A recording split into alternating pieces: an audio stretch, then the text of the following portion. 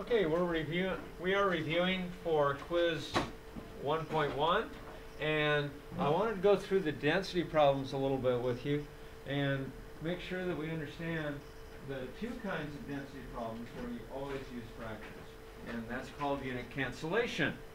And so the first kind of problem, if I give you grams, what do I have to ask you for? And if I give you milliliters, what do I have to ask you for? Grams. If I give you grams and milliliters, what's the problem going to be? Density equals mass over volume. Yep. Okay, so there's only that one kind where you're relieved of the responsibility of writing the fractions. So if you get a fill-in question on your version, that means you got to show me the fractions, and that's going to be whenever you're given grams like this one that you're looking at the screen right now, or when you're given mils, and we're going to work both kinds. So let's go ahead and see what is going to be the first thing that we're going to have to write down when we go to solve this problem. And Lou, would you do that for us? Do you think you can do that, Lou? Are you up on this now? I know you did the problems, but yeah. Okay, great. Well, how do I start my calculation? We always start in the same way.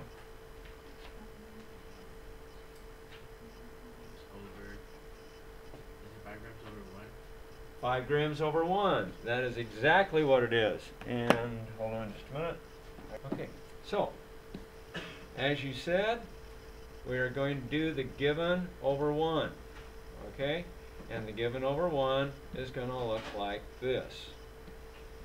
So now, as we are, so you can see we have our 5 grams over 1, and that's how we start. Always it's the given from here, and we put it over 1. And now you can see why I do this, because the folks at home who aren't here to see this can actually tell what we did. Alright, now we want to get that density equality. That density equality is very important because that's how you determine your next fraction. And so let's give someone a shot at that. And Austin, how about it? What do you say? How are we going to do that? How do we use that? What's going to go on the bottom of our next fraction? Yeah, but what's on the bottom? What unit of measure will be on the bottom of the next fraction? Grams, good. Okay, so what we're going to do is we're going to take this guy right here and we're going to put him in all together. Okay, we can't just say because grams is on the bottom that the 1 is going to be on the top and grams will still be on the top. Not so. Okay, you see that has to go as a unit down there. Okay, so our grams are down here as a unit with the number that was with the grams. Okay, and the 1 mil is the other side, and that goes on the top. And now when we figure this guy out, we go to this configuration, right? I hope you're all writing this down, because this will really help you. And we got our 5 mils because we are multiplying across the top, and we're getting this number here. Then we multiply across the bottom, and we get this number here. And the unit of measure got canceled out, so when we bring it to this fraction, we don't have a unit of measure on the bottom, because that got canceled. And we have our mils on top still, because that did not get canceled. So this mils here never got canceled, and so it winds up over here on the right side. And when we work that out, we get 1.34 mils. And now if we go back to sig figs, does everybody understand that we are rounding to this digit right here? Why? Why are we rounding to that digit? There we go. I'm going to call on someone. Aria. Okay, and where is our smallest number of sig figs? Good. You're pointing over here, aren't you? Huh. Yeah, okay. So this guy determines our accuracy. Okay, you can't have more accuracy than one significant figure. So when we're over here making our decision, we see that there's a 1 and then a decimal. So that's why the little blue dots are here, and that's why we round this and wind up with the 1 mil as our answer, no matter what our calculator says. Would someone please give me the numbers that you get out of your calculator? Go ahead and tell me what you have for a number on that. 1.344086, blah, blah, garbage. Right? You get all that stuff. But that is not the sig figs. What you see on your calculator screen is not significant figures. It's just running numbers. It doesn't know about sig figs because it hasn't been programmed that way.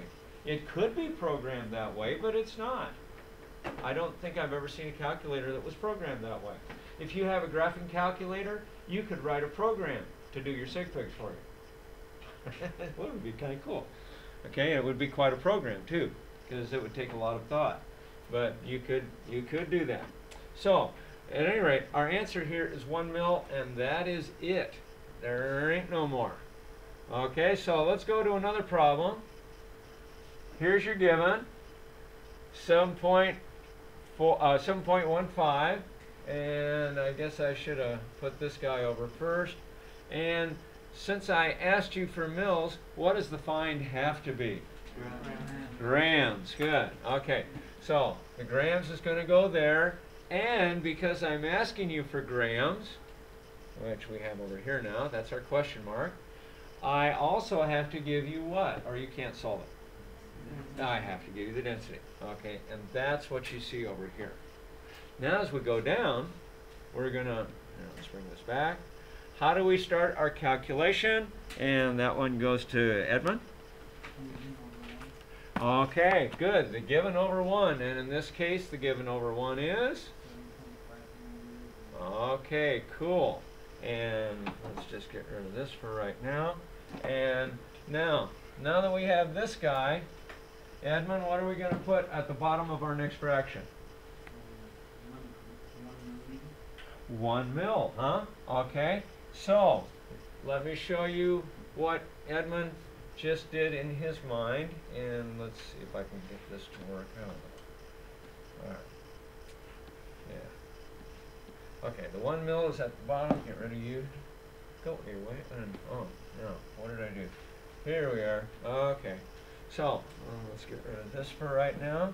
And so watch this. I want to get you back to where this all came from. I thought I extended you enough to not be a problem. There we go. Now, you stop being a problem for me. Good boy. All right, now, so what we've done here, see this 1? It was originally over here in our equality. Whoops. Where's our equality? Where do I have the density equality? I don't. Okay, just a minute. Recording. So for our density equality, we had the grams and the number together, and we had the mils and its numbers together. So the reason I have you do this is because I want you to see which side of the density equality you're supposed to use. Am I making sense? Okay, well, now watch. When this guy goes down here, both of these have to go. Now I've already written it, so I'm going to put this back, but they both go together. Okay, that's why the 1 has to be down here and not the 4.22. The 4.22 grams over here has to come with the grams. Okay? So I'm trying to get a picture in your mind here of where that fraction comes from and how it is made. And by doing that, you'll always have your numbers in the right place, and you won't have things upside down and get the inverse of the number that you want. You want to get the correct number. So the equality is always going to determine what the bottom and top will be based on what the original given was. So the original given here was mils, and the mils had to be on the bottom, and because of that, the mils here and here cancel out, and the grams are on the top. And so in my answer over here, we're going to just move that little answer in. Okay, we have 3.65.